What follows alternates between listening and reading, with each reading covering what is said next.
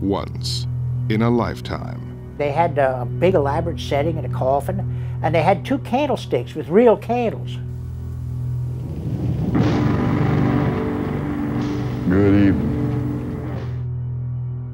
Comes a television debut. And I could see the people in the control room were sort of looking out and their eyes were getting big like dinner plates. And I'm thinking, boy, they're really liking what I'm talking. This is going over real good.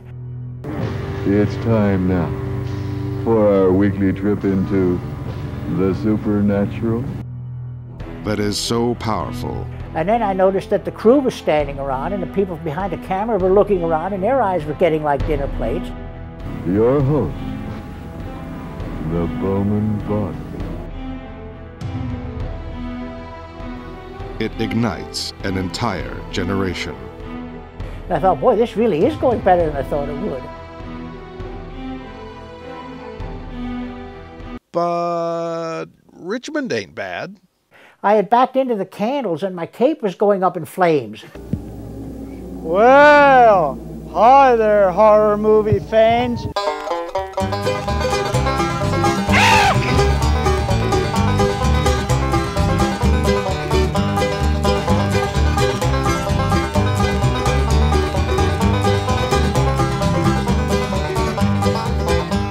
Of all the various horror movie hosts that I've seen, I've never seen anybody that had a more unique character than Bill did. Tales of Terror, it's fantastic, it's stupendous. Sort of like a horror host version of Hee Haw. It was a real good time. You never knew what to expect. No, wait a minute. Well, here's the thing. The show was actually beating Johnny Carson in the ratings on Friday night. You remember that fine motion picture we ran last week? This week's is even worse. Bill became sort of like a cult figure. The special surprise guest was the Bowman Body.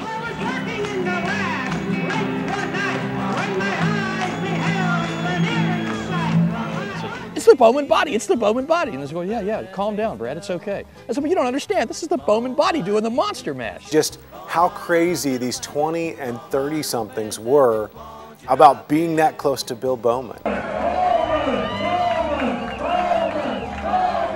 I mean, it was as though they were at a concert and the biggest superstar in the world stepped off, shook their hand, and took a picture with them. I mean, I've been to NASCAR events where people weren't nearly as excited about meeting their favorite driver as people were to get to step up and shake Bill's hand. Bill Bowman could run for mayor of this town, and there would be a large contingent of people that would vote for him just because he was the Bowman Body.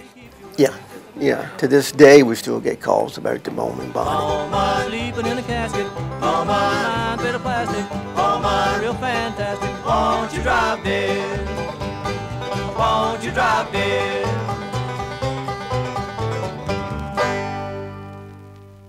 At the end of the commercial, he says, you really ought to buy a rifle if you're going to go hunting, Bowman. And I said it probably would be better than chasing the animals around the woods trying to stab them.